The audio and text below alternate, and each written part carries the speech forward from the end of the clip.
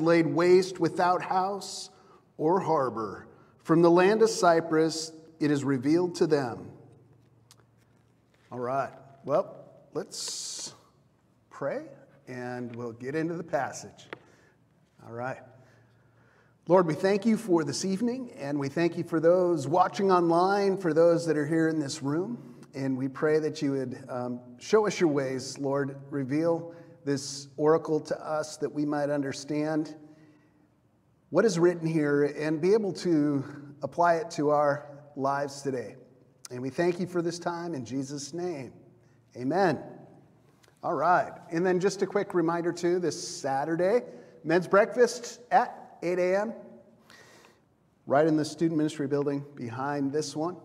And then the next weekend will be a women's event, which is going to be a women's herb event. It was going to be a lavender event at the Lavender Farm, but now it's going to be a special event here at PCF. All right. So we're in chapter 23 of Isaiah. In our country, we're so used to great food and goods from all over the world. You know, it comes to us from every country, and we can find in the grocery store all sorts of vegetables in season and out of season. And so we have so many things available to us. So much so that, you know, we have things like coffee. You know, coffee is grown in other parts of the world, and I love coffee. We have so much coffee that I've turned into a coffee snob over the years, and I have my particular way of making it and my particular brands and roasts that I like. But imagine what would happen to our society if we could not get coffee beans. I mean, it would be nuts for a couple of weeks at least. People would be coming apart at the seams. But also, what if we couldn't get microchips for cars and smartphones, or gasoline for our vehicles, or fresh vegetables and fruit that we have right now, like strawberries all year round, you know? I mean, all these things that we're so used to, avocados anytime we want them. But supply chain disruptions remind us of how vulnerable we actually are and our way of life is. And we are actually dependent on trade around the world to support our large population centers and to provide the kind of life that we live today. And so that reality of how easy it is for that system to fall apart makes us reassess, makes us think about what is life truly about. How much of what we consider life today is dependent on a system that could fall apart? Well, today's oracle concerning Tyre is that exact thing. Tyre is a city. It's not speaking of an actual tire of a car. It's T-Y-R-E. And so Tyre reminds me of where our society is at today. And here in chapter 23, God's able to humble the richest nation on the earth. The Phoenicians are the people group where the city of Tyre is from. It was a great economic superpower of its day. Tyre and Sidon are synonymous with materialism. And so we'll see this in the way that they were masters of trade around the world. But God can humble our rich country just as he humbled theirs. And so they had a system that was contingent on trade and shipping and all of these parts and pieces to bring in the goods and distribute food around all the known world, especially the Mediterranean, as we'll see today. Now, as we look in verse 1, it says, the oracle concerning Tyre. This concludes 10 messages to specific nations from God that began in chapter 13 on to 23 that we're seeing today. And so, Tyre, where is it at? Well, if you see this map, you can see On the right side, on the east side of the Mediterranean, is Tyre. North of that, Sidon, and Byblos, which these are the three main cities of Phoenicia. And so this area was just northwest of Israel, very close to the nation, and they were still considered part of the land of Canaan. So we'll see them referred to as Canaan in a little while in our passage today. But we have a lot more in common with these people than many realize. Our alphabet comes from the Phoenicians. You know, that's where we get the word phonetic from. So they actually invented an alphabet. Instead of representing language with hieroglyphics, they were the first so-called first society to put together an alphabet that represented sounds that put together words. So hooked on phonics began back there in Tyre. Their wealth and influence, it was similar, although on a smaller scale, but similar to the United States today. They were master seafaring traders. They had cutting-edge sailing technology.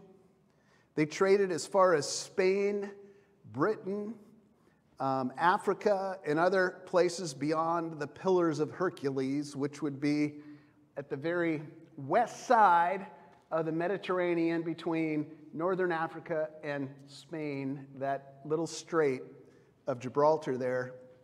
That's where people believe the Pillars of Hercules are located, on both sides of that strait. And so it's believed that the Phoenicians would go out of the Mediterranean Sea in their ships all the way down into Africa. Some people think as far as India. But they had a monopoly on shipping and trade around the Mediterranean, and they would bring back many wonderful things from around the world. And so, like our world, they got used to living in luxury because of the Phoenicians, bringing all these goods from all over the world. Now, I've got a picture here of a ship, Phoenician ship. There was a shipwreck recovered that is believed to be from the 14th century BC. That's 1400 BC. It was found off the coast of Turkey, and it was carrying 10 tons of copper, 1 ton of tin, 1 ton of resin for incense, raw glass, and a lot of other precious goods. Some historians believe that the tin was brought from Britannia. You know, apparently Britannia means land of tin. I didn't know that. But and then some even believe copper was mined in the New World, you know, around the Great Lakes region, and brought over by the Phoenicians, you know. Whether that's true or not, I don't know. But they got copper, tin, all sorts of things coming in. At times, they were friendly with Israel, but not always a good influence on Israel, just like our country. At times, we're friendly with Israel, but not always a good influence. There's a lot of prophecies against the Phoenicians in the Old Testament, against Tyre and Sidon, because of their major influence of idolatry in the land of Canaan.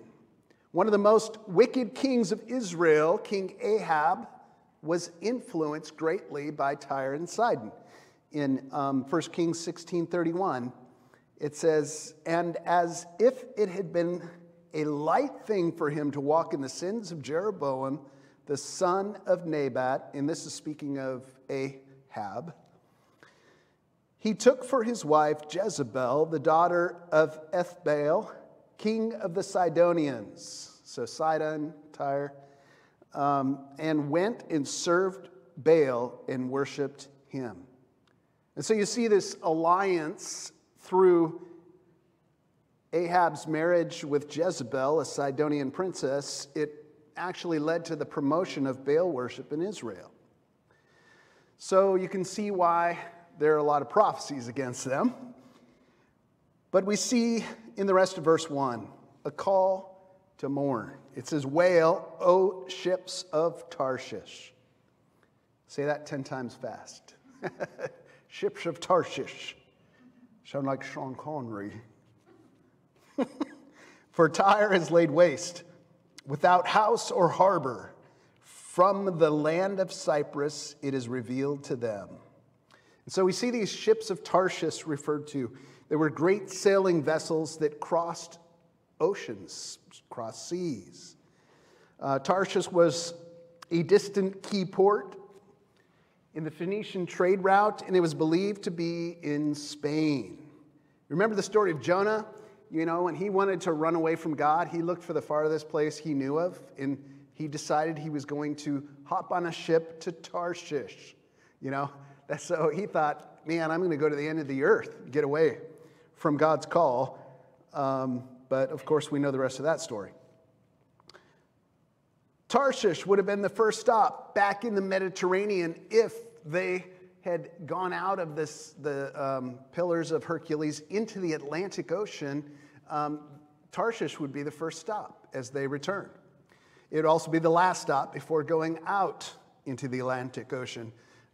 In my mind, I think of it like being the concept of a moon base. You know, if we want to go mine asteroids or go to Mars or whatever, a manned mission to Mars, they want to establish a moon base first so that there's this place you can stop and refuel and get ready to head out further. So in my mind, that's what Tarshish is. Filled with many wonderful things from all over the world, these ships of Tarshish. King Solomon actually had a fleet of these ships, and we're given a description of the kinds of things that were put in their holds. It says in 1 Kings 10:22, for the king had a fleet of ships of Tarshish at sea with the fleet of Hiram. And Hiram was a king in Phoenicia. Once every 3 years, the fleet of ships of Tarshish used to come and bring gold, silver, ivory, apes, and peacocks. So where did they go for 3 years? Man, all over the place, you know. Africa and India and who knows. But there's a call to wail. Wail, for Tyre is laid waste. The word of Tyre's fall reaches the fleet of ships. And this fleet of ships of Tarshish are near Cyprus. Cyprus was a closer key port on the Phoenician trade route. It would have been maybe the first stop on its way out towards the Atlantic. But it's there that they suddenly get the horrifying news from land that Tyre has been destroyed. And so for some of these sailors, it was their home, their family, their city was gone. For others that didn't live there, you know, that were sailors, it was their livelihood, which was now in danger. But the major supply chain had been now disrupted, and society as they know it would change. In verse 2, be still, O inhabitants of the coast. The merchants of Sidon who cross the sea have filled you.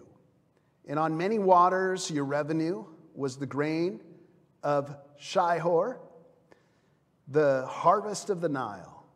You were the merchants of the nations. And so notice it's talking about, be still, O inhabitants of the coast.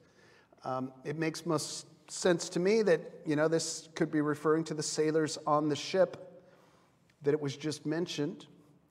But it could also refer to any one of those port cities, but especially Phoenicia, where they lived along the coast. It mentions here Sidon, which was the original capital of Phoenicia, but over time, Tyre surpassed its importance because of the economy that it generated, and it became so rich and influential that Tyre became the focus, although they might not have been the capital city, and is actually kind of a similar thing in China. I believe Beijing is the capital city, and then the biggest, the busiest port of China is Shanghai.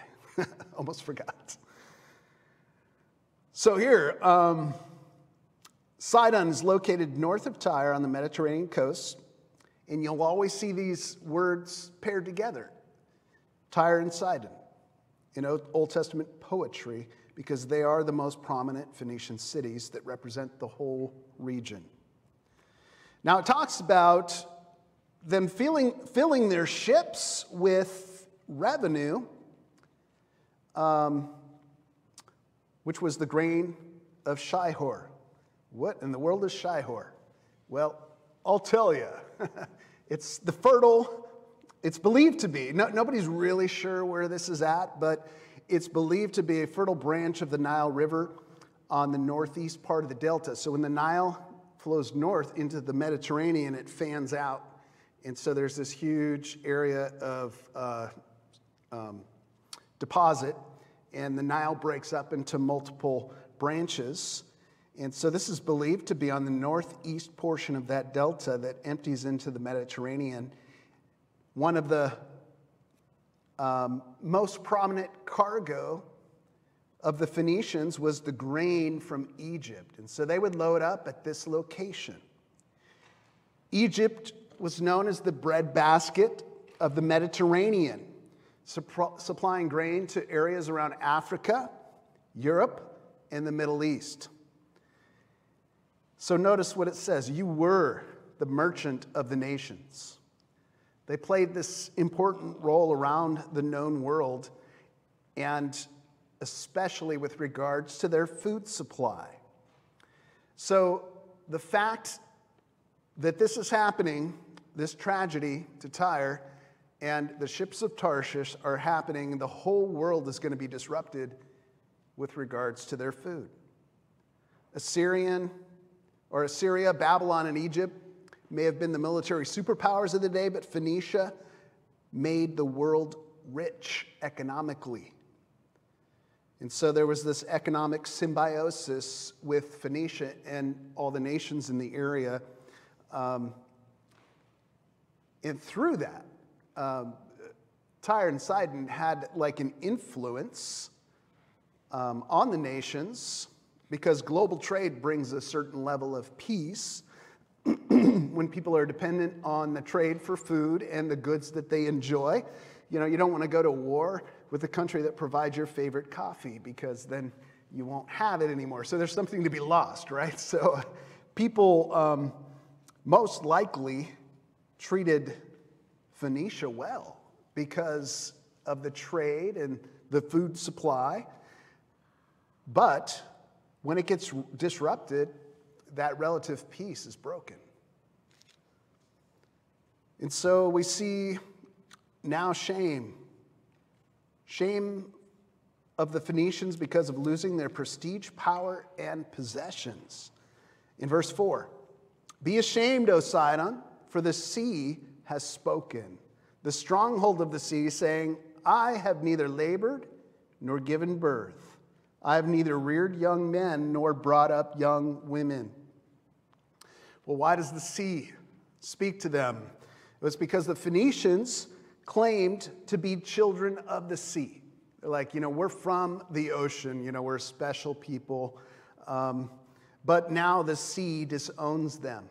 The sea's going, nah, you didn't come from me. You were never my children. In verse 5, "When the report comes to Egypt, they will be in anguish over the report about Tyre. Cross over to Tarshish, wail, O inhabitants of the coast." So here we got two areas that are going to be really upset about their supply chain disruption, the fall of Tyre, and that is Egypt and Tarshish. Egypt and Tarshish were the largest trading posts or ports, thinking of the frontier, but largest trading ports in the Mediterranean. And so ships would go from Tyre to Cyprus, to Egypt, to Tarshish. And so you notice those are the countries that are mentioned: Cyprus, Egypt, Tarshish. So it's like the ships that received the bad news is going from place to place, sharing this horrible news with all these countries. Egypt, when they hear about it, they're upset because their economy is based in agriculture, and so they were dependent on Tyre to distribute their grain. And without that distribution, they weren't able to make money. But then Tarshish, being in Spain, they would suffer economically as the goods stopped flowing through their port.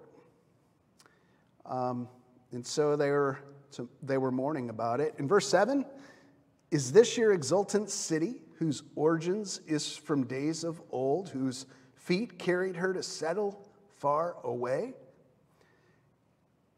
And so here's this question. Is this that exultant city, that place that was just full of wealth and joy, who had this ancient origin and a rich history? Is this the city that's fallen? And then it talks about this city settling far away, that the Phoenicians that established colonies around the world. You know, there's another similarity to our world today, perhaps, is because of their trade, those colonies around the world are going to be impacted because of Tyre's defeat. Well, the second thing we see here is God's purpose behind Tyre's fall. You know, I mean, it sounds pretty horrible. For the Mediterranean, it sounds pretty horrible for the Phoenicians. But why is God doing this? In verse 8, who has purposed this against Tyre, the bestower of crowns, whose merchants were princes, whose traders were the honored of the earth? The Lord of hosts has purposed it to defile the pompous pride of all glory, to dishonor all the honored of the earth. It says, Tyre, the bestower of crowns. You know, have you ever heard the term kingmaker? You know, somebody that has the influence, or saw themselves as that, as kingmakers of the world. Or so they thought. They were merchants, their merchants were considered like princes because they were so rich. They were the richest and most powerful people in the world. It's like in our country. Think of the richest people on the face of the earth today that have some of the greatest influence, like Jeff Bezos of Amazon or Bill Gates from Microsoft, Mark Zuckerberg from Facebook, or Elon Musk from Tesla. You know, all these guys, I mean, two of those guys are expanding into space travel. You know, I mean, they're influencing science and politics and technology and the economy. Their influence touches really not only our country, but every part of the world. That's what these merchants of Tyre are like. I mean, we don't know these merchants' names, but we do know they have great influence and great riches and great power because of that. But the Lord of hosts is the one who is able to take this great, powerful, influential economic superpower and destroy it. So there's this question here. You know, who has purposed this? Who is behind this? Who could do such a thing and remove this powerful nation that seems immovable? You know, they seem untouchable. Isn't that the way we feel about our country today? I mean, I think we can relate a lot with perhaps how they felt. Well, the answer to the question is Yahweh of hosts. You know, the Lord of angel armies. He's the one that can take down a superpower. And here he's defiling the pompous pride of all glory. I mean, that's an awesome line, you got to say. Defiling the pompous pride of all glory. Which means their wealth, their influence, their prestige and pride will be made putrid. That's the picture. It'll turn nasty. I just cleaned my gutters this week. The gutter of my house, which for 3 years I've looked at it overflowing, and I haven't had the energy, you know, for you guys know why, to do that. But I finally did it this week, and it was about this thick with algae and goop. And I haven't smelled something that bad in a long time, you know. After cleaning it out, my hands just stunk, and I washed them like 10 times, and the smell wouldn't go away. Took a couple days, and it was just like stuck in my nostrils. You know, everywhere I went, I felt like I was smelling it. But it was putrid, you know, there were dead slugs in there and all kinds of crazy things. That's what it's talking about here, that God's going to defile the pompous pride of all glory. And so we've learned so far that pride is the chief sin of the nations and of mankind, really. It's often equated with Satan's downfall. And so we've talked before about the king of Babylon and how we imagined a stage with this big backdrop picture of Satan. And on the stage in front was the king of Babylon taking the stage of history for a time, but behind these world powers is Satan. And then the scene changes. You know, the curtain goes down, comes back up, and there's another picture. It's Satan again, but just in a different scene. And then a different king comes forth and spends time on the world stage. And so in Isaiah 14, 12 through 15, we saw the king of Babylon, and it said this: "How you are fallen from heaven, O day star, son of the dawn. How you are cut down to the ground, you who laid the nations low. You who said in your heart, I will ascend to the heavens. Above the stars of God, I will set my throne on high.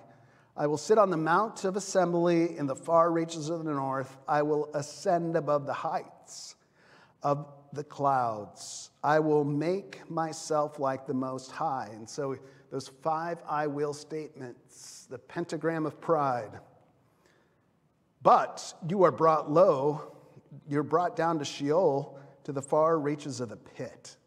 And so that is the outcome of the pride of the king of Babylon. But now the king of Tyre takes the stage in Ezekiel 28. And so I wanted to read to you the larger portion of this passage, now knowing a little bit more about Tyre and its influence and its wealth. Maybe this makes more sense when we read Ezekiel 28. It says, "The word of the Lord came to me. Son of man, say to the prince of Tyre, thus says the Lord God, because your heart is proud, and you have said, I am a god. I sit in the seat of the gods, in the heart of the seas," you know, because they're a seafaring nation. "Yet you are but a man, and no God. Though you make your heart like the heart of a god, you are indeed wiser than Daniel." You know, so they had technology. They had wisdom of things all over the world. "No secret is hidden from you. By your wisdom and your understanding, you have made wealth for yourself and have gathered gold and silver into your treasuries. Or by your great wisdom in your trade, you have increased your wealth, and your heart has become proud in your wealth. Therefore, thus says the Lord God, because you make your heart like the heart of a god, therefore, behold, I will bring foreigners upon you, the most ruthless of the nations, and they shall draw their swords against the beauty of your wisdom and defile," there's that word again, "defile your splendor. They shall thrust you down into the pit, and you shall die the death of the slain in the heart of the seas. Will you still say, I am a god in the presence of those who kill you? Though you are but a man and no God in the hands of those who slay you? You shall die the death of the uncircumcised by the hand of foreigners, for I have spoken, declares the Lord.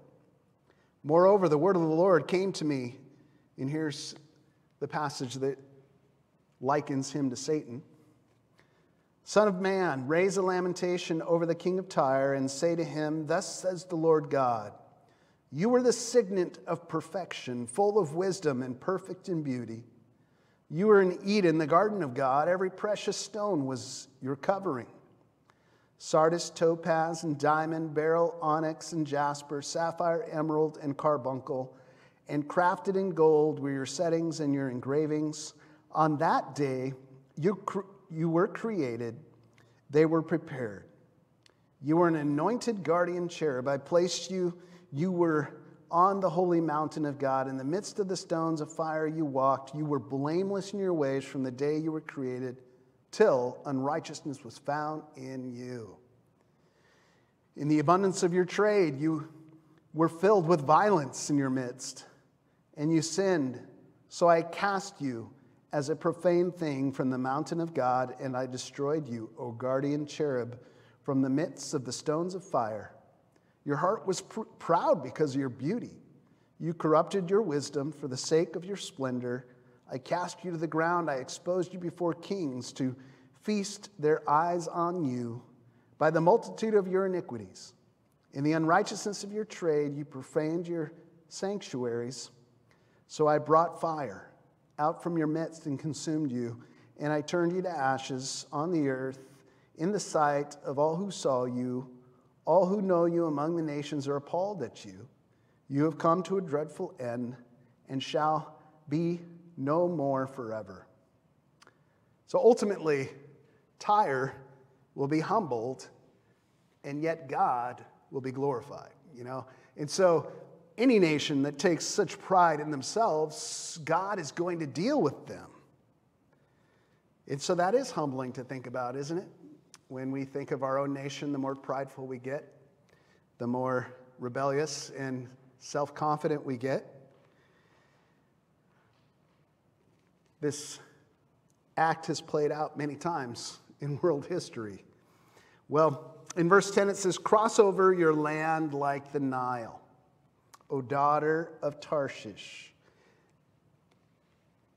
Cross over your land like the Nile.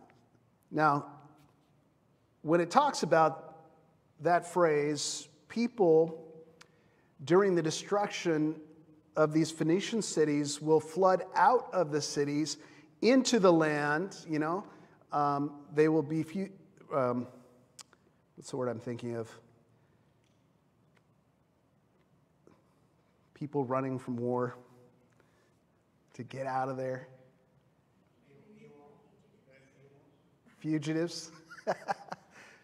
I can't remember what I'm thinking about. Anyway.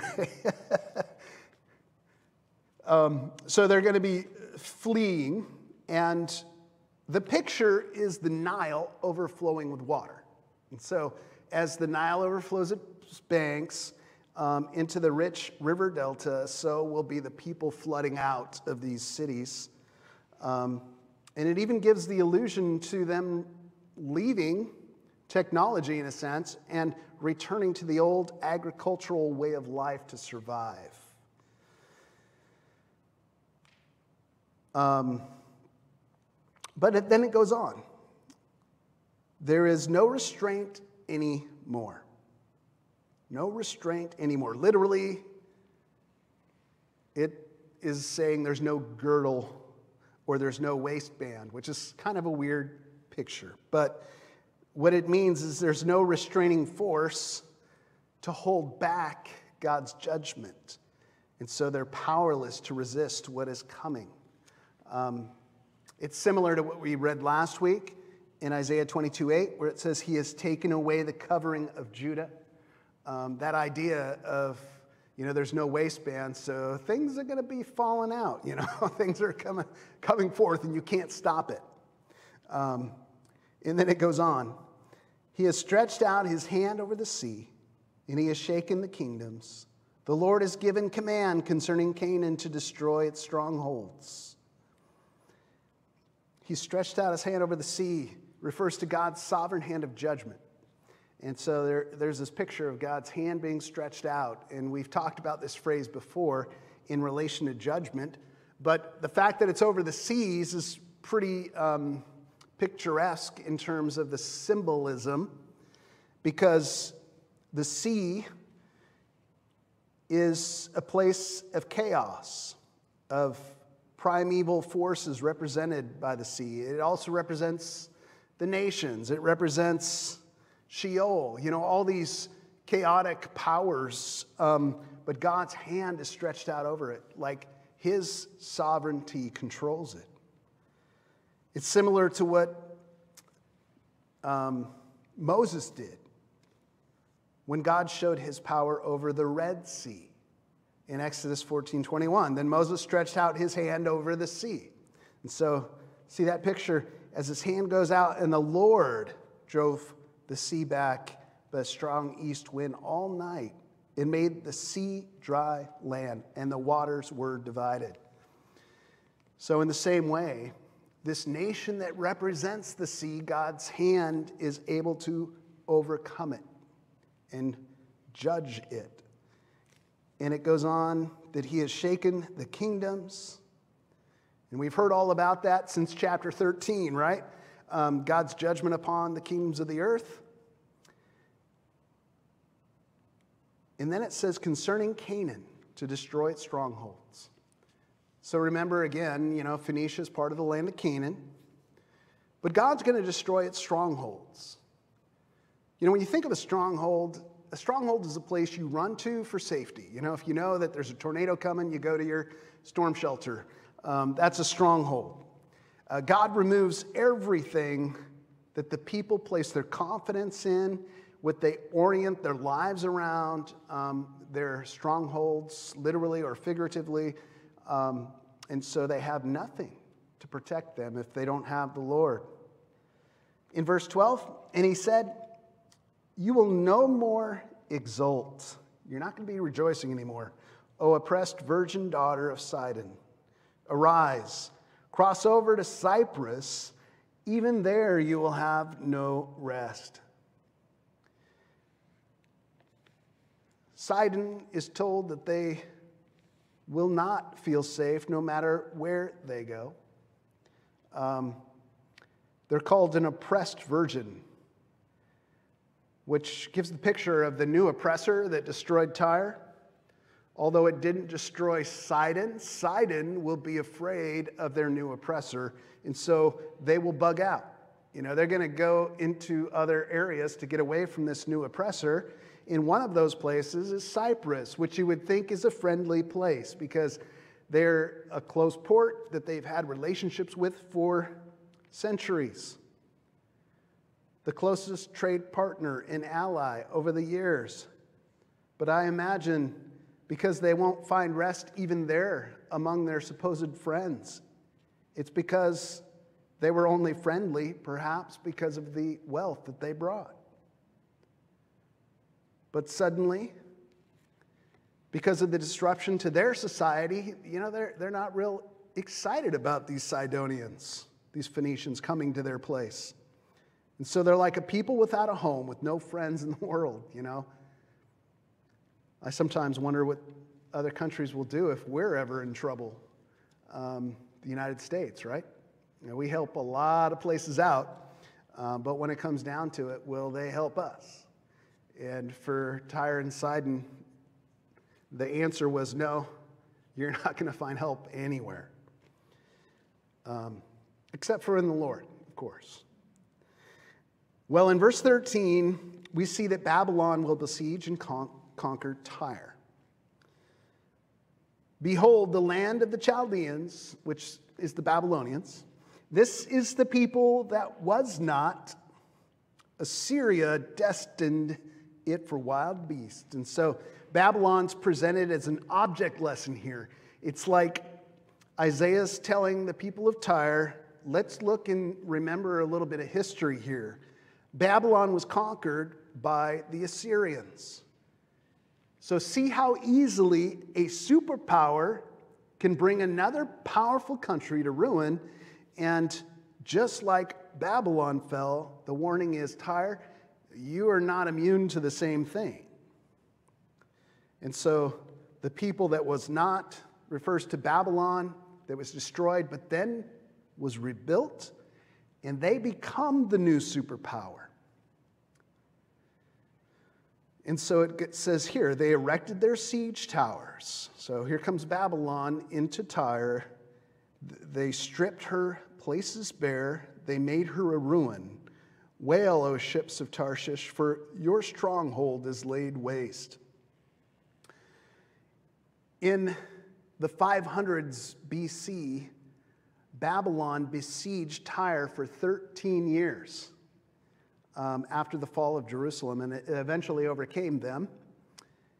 And so they're told here, wail, O ships of Tarshish, for your stronghold is laid waste. Again, this idea of a stronghold being taken away in an instant. In verse 15, in that day Tyre will be forgotten for 70 years, like the days of one king. Because 70 years was the average lifespan, and in particular, the lifespan of one king. At the end of 70 years, it will happen to Tyre as in the song of the prostitute. But you guys know that song, right? No? Not one I'd try to remember. But it says, take a harp, go about the city, O forgotten prostitute, make sweet melodies, sing many songs, that you may be remembered. Okay, so we're talking about a 70-year period where Tyre will experience decline. This 70 years might be a reference to the years of Babylonian rule. When Judah was taken into exile to Babylon, Jeremiah said this in Jeremiah 25:11, this whole land shall be a ruin and a waste, and these nations shall serve the king of Babylon 70 years. So it's probably the 70-year period that's being referred to here, that Tyre will be in decline and it will be under the rule of Babylon, and people will forget about it. And for a whole generation. Well, the Song of the Prostitute was a song that mocks a prostitute that's no longer popular, that's forgotten, and she's not looking so good anymore, you know? So this song is made to mock her. Tyre will be like that. It will be like a prostitute rejected and forgotten. In verse 17, at the end of 70 years, the Lord will visit Tyre, and she will return to her wages and will prostitute herself with all the kingdoms of the world on the face of the earth. So after the 70 years of decline, the Lord will allow Tyre to become prominent again. It'll be back in business. But Tyre's trade is likened to prostitution, which the metaphor is that Tyre is willing to consort with any and all kings for profit. They're an anything for money kind of person. We're told in Scripture the love of money is the root of all kinds of evil, and that's Tyre for you. It's interesting that in Revelation, Babylon the Great is a mixture of Babylon and Tyre. You know, you have Babylon, and then you have elements of Tyre as well. In Revelation 18, 2-3, it says, and he called out with a mighty voice, fallen, fallen is Babylon the Great. She has become a dwelling place for demons, a haunt for every unclean spirit, a haunt for every unclean bird, a haunt for every unclean and detestable beast.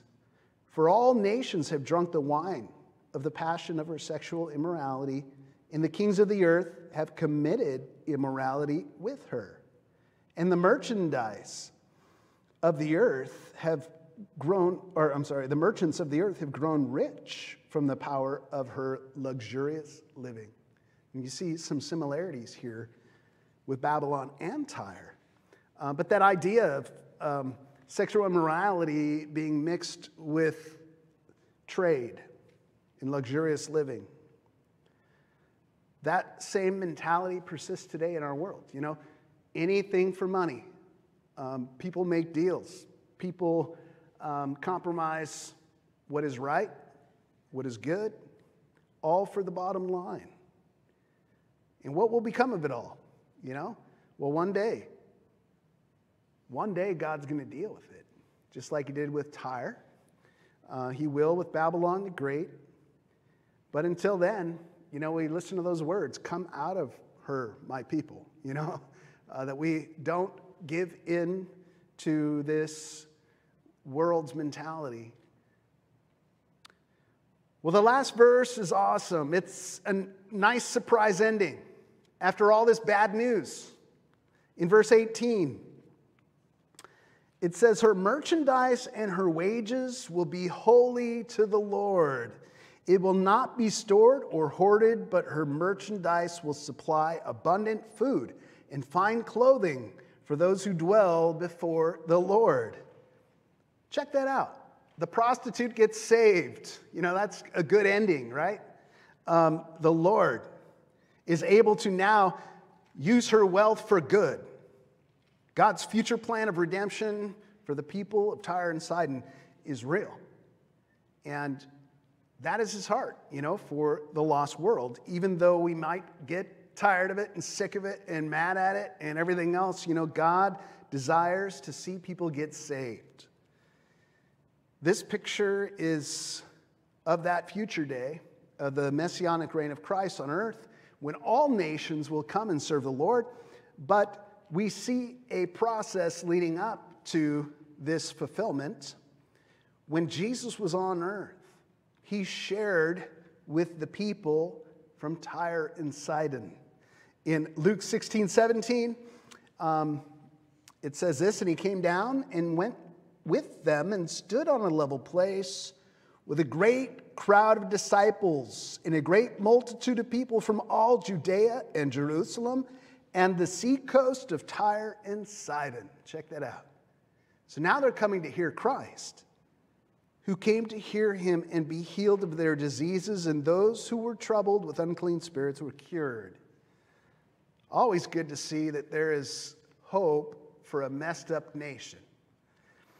But Jesus also actually went to Tyre and Sidon. You know, that first picture was him in Galilee, and the people from Tyre and Sidon came to him. But then we see he went to Tyre and Sidon in Mark 7:24. And from there he arose and went to the region of Tyre and Sidon. And he entered a house and did not want anyone to know. Yet he could not be hidden. But immediately a woman whose little daughter had an unclean spirit heard of him and came and fell down at his feet. Now the woman was a Gentile, a Syrophoenician by birth, the very people that were being prophesied against here. But this little bit of good news, you know, points forward to her. And he said to her, let the children be fed first, for it is not right to take the children's bread and throw it to the dogs. You know what she's talking about? You know, he's come first for the Jew, but she's a Gentile. And she answered him, yes, Lord, yet even the dogs under the table eat the children's crumbs. That's how desperate she is. She just wants her daughter to be healed. You know, she wants life. She wants Christ. And he said to her, for this statement, you may go your way. The demon has left your daughter. And she went home and found the child lying in bed and the demon gone. How cool is that? You know, so Christ goes there and ministers. Christianity was present in Tyre in the early days of the church. In the book of Acts 21, verse 2, it says, and having found a ship crossing to Phoenicia, you know, here, Phoenicia and ships together. It's like peanut butter and chocolate, right? Ships and Phoenicia, they go together. We went abroad and set sail. When we had come in sight of Cyprus, leaving it on the left, we sailed to Syria and landed at Tyre. For there the ship was to unload its cargo, and having sought out the disciples, we stayed there for 7 days. There were disciples there. And through the Spirit, they were telling Paul not to go to Jerusalem. And anyway, I think it's cool to look at these prophecies of doom and destruction and then go, well, God's got a plan of redemption. In this future day of the Lord, when the nations come to serve him, Tyre and Sidon will be among them. And they will be using their great merchant ability and their seafaring abilities to use their wealth for worship.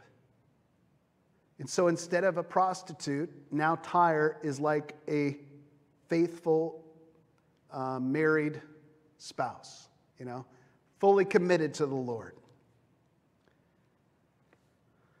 God's heart is to send his one and only Son to this earth, to die for the lost. He doesn't delight in the death of the wicked. Christ said, I came to seek and save the lost. We're told in Scripture, today is the day of salvation. Today, if you hear his voice, respond. There will be a day when it's too late, but today is the day of salvation. And for those of us who know Christ, that's kind of a wake-up call that the world has a timeline and there is an end date to their opportunity, and we are the hands and the feet of Christ. We have the opportunity to proclaim the gospel. But God has a plan of redemption, and he can do this in your life. If he could do it in the life of Tyre and Sidon, the Phoenicians, he can do it in your life. He can do it in the life of somebody around you. But I want to end with this application. To become rich towards God. We're talking about the materialism of the world, that Tyre and Sidon represent. God has power over the greatest economies on earth, including ours. And I believe that God, we all know that God has his own global reset plan, right? Man cannot stop it. It is his purpose. It is his plan. And with that in mind, we reassess what our lives are all about, If all of the luxuries that we enjoy were taken away, what would our lives be about? Without Netflix, without the internet, without our smartphones, without rich coffee from other parts of the world. Fresh vegetables, fresh fruit, clothing, whatever luxury, wealth, entertainment that we enjoy today, what would our life be about? In Luke 12:15-21, Jesus tells this story, and he said to them, "Take care and be on your guard against all covetousness, for one's life does not consist in the abundance of his possessions." So what is your life about? Well, it's not about all the stuff. It's not about all the possessions and the things that we get on our doorstep from Amazon and all that, even though it is quite fun to get a package from Amazon and very frustrating when it doesn't arrive the day it says it's supposed to be there, right? But our life does not consist of these things. But how much of our life is taken over by these things? And he told them a parable, and he said this: the land of a rich man produced plentifully, and he thought to himself, "What shall I do? For I have nowhere to store my crops." And he said, "I will do this. I will tear down my barns and build bigger ones. And there I will store my grain and my goods. And I will say to my soul, 'Soul, you have ample goods laid up for many years. Relax, eat, drink, and be merry.' But God said to him, 'Fool, this night your soul is required of you, and the things you have prepared, whose will they be? So is the one who lays up treasures for himself and is not rich towards God.'" That is convicting, isn't it? So, being rich towards God. What if we used all of our efforts and all of our focus and all of our time to be rich towards God? What would that even look like? Well, I think, number one, it would be putting your relationship with God first. In Matthew 6:33, it says, "But seek first the kingdom of God and his righteousness, and all these things will be added to you." Just like the person that trades stocks or a merchant wakes up thinking about what does today have for me, we would wake up and think, "Lord, what do you have for me?" putting him first, seeking his righteousness. Well, and if we do that, God's going to take care of our needs. You know, he doesn't necessarily give us our greeds, but he gives us our needs. Another way we're rich towards God is find contentment in your possessions. We don't realize how rich we are many times. Even if we don't have as much as the Joneses next door, right? But in 1 Timothy 6:6, but godliness with contentment is great gain. You'll even make a rich person envious when they see your contentment. For we brought nothing into the world, and we cannot take anything out of the world. But if we had food and clothing, with these we will be content. But with those who desire to be rich fall into temptation, into snare, into many senseless and harmful desires that plunge people into ruin and destruction. For the love of money is a root of all kinds of evil. It is through this craving that some have wandered away from the faith and pierced themselves with many pangs. You know, that all the troubles of this world cause so much sorrow when we put those things first in our life.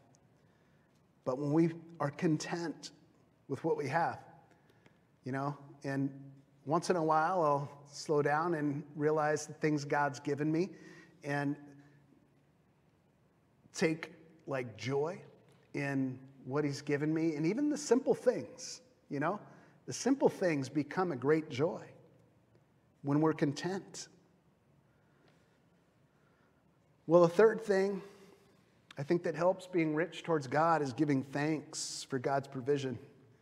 Thanks for everything. 1 Thessalonians 5:16, rejoice always, pray without ceasing, give thanks in all circumstances. For this is the will of God in Christ Jesus for you. If you're ever wondering, what is God's will for my life?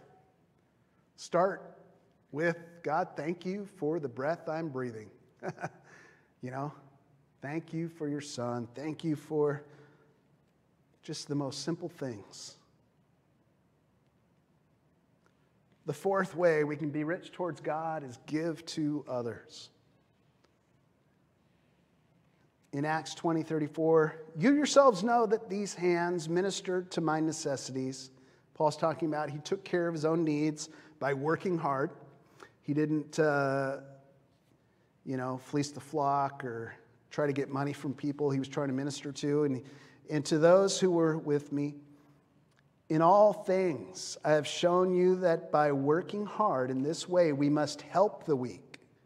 And remember the words of the Lord Jesus, how he himself said, it is more blessed to give than to receive.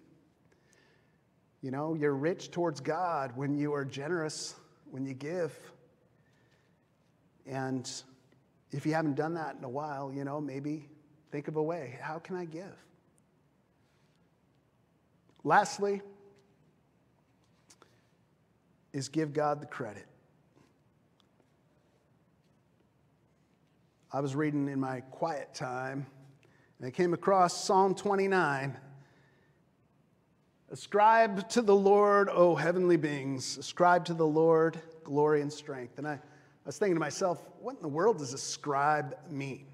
You know, isn't there a better word they can choose than ascribe? Because it's not like we use that word a lot. And so I spent a little time looking it up and remembering what it meant, because I know I had looked it up in the past. I just couldn't remember what it meant. And so, ascribe is like when you quote somebody in a book or a paper or whatever you write, and you give credit to the person you quote. You know, you're ascribing to them, you're putting their name on it and saying, this is so-and-so's idea, and I'm sharing it with you. And so when we think of ascribing to the Lord, it's giving God credit for those things that oftentimes man is tempted to take credit for. Even heavenly beings ascribe to the Lord glory and strength. Ascribe to the Lord glory to his name. Worship the Lord in the splendor of his holiness. The voice of the Lord is over the waters. The God of glory thunders.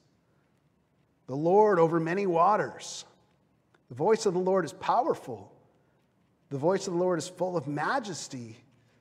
And so he's talking about the voice of the Lord like being thunder. And then it goes on a little later and it says, the voice of the Lord flashes forth flames of fire, lightning. The voice of the Lord shakes the wilderness as lightning strikes, and then you hear the, and everything shakes. The voice of the Lord makes the deer give birth and strips the forest bare, and in his temple all cry glory. Now, I like this a lot because I'm thinking about our scientific mind. We think, okay, since I can understand how lightning works, then I can understand the mechanism for lightning and how it works out scientifically. We think God's not involved. That somehow, now that I understand it, well, we don't need God for that. But actually, God's the one who created the laws of physics and nature and everything to work out a certain way.